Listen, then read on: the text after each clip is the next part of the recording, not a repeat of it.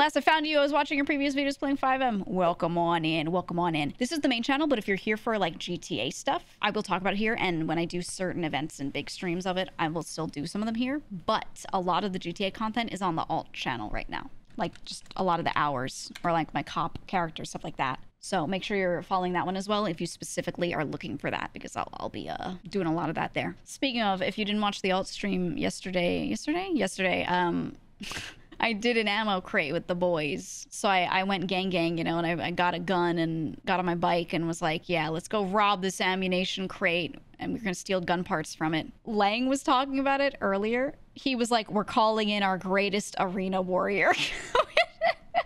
Because on my character Gigi, I never shoot a gun on her, like ever. I like never have to. She's robbed all the, she's like main heist crew. She's robbed everything, but she never does like gang shit, right?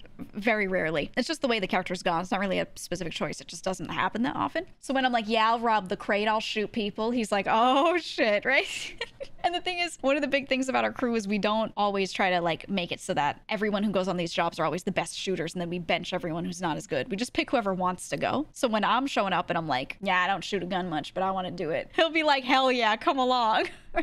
And then the thing is, you know what's really funny? Normally when I'm riding my bike like off-road and stuff, I've done so much with riding that motorcycle off-road to cook in weird moonshine locations. I usually don't actually crash that much going down a mountain. I crash more on a normal road on my bike than I do going down a mountain. But the one time I'm going down this one ravine I'm not as familiar with because I'm trying to just not be seen by cops.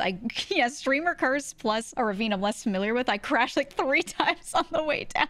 And then I had to repair my bike for like 10 years. But it was perfect because honestly, I didn't even want to move from that spot because I could hear the cops to the east and they were calling out that there were cops to the west and north looking for me. So I was like, I probably shouldn't move. I should hide in a bush. And they didn't bring out Air 1, so I still hid in a bush so I wouldn't be seen from above. But I was like, you know what? Maybe this is a blessing. But yeah, we did that on the alt yesterday. So if you want to watch my POV of it, it's on the alt channel. It's where it is. See the Buddha clip of Apple getting bruv checked by Josh Cade. Oh, it was so good. He did the chicken in a can of Coke. I think someone posted the clip. Yeah. This clip killed me. Let me capture this. It was just Apple and Lang sitting in a car, waiting around, waiting for me to move, sitting at a gas station. But listen to what he says. You guys getting some petrol? Yeah. Oh shit, fair enough. Petrol. Getting some petrol. I think it might be Scouts. Yeah, what's your favorite meal? What's your favorite meal? Chicken and a can of Coke. Chicken and a fucking can of Coke. What? Fucking petrol. What is that? And then Buddha just crying. Buddha's just laughing. Why did he say fucking petrol like that? Like what was Apple saying?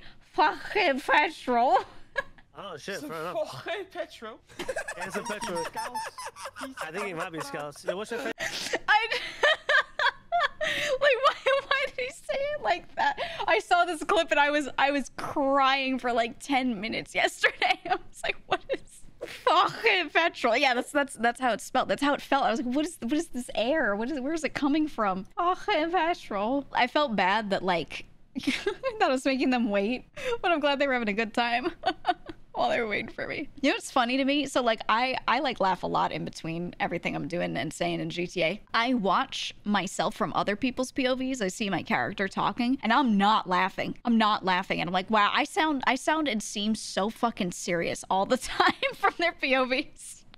Like constantly. It's just funny like that. It's so different because normally when I stream variety, I'm streaming collabs with people and everything. I'm so used to being open mic, so everyone hears everything. When I laugh at a thing, you know, it's all heard. But then when you play something like this and you're playing a character and you're all pushed to talk, they don't get like all that extra shit.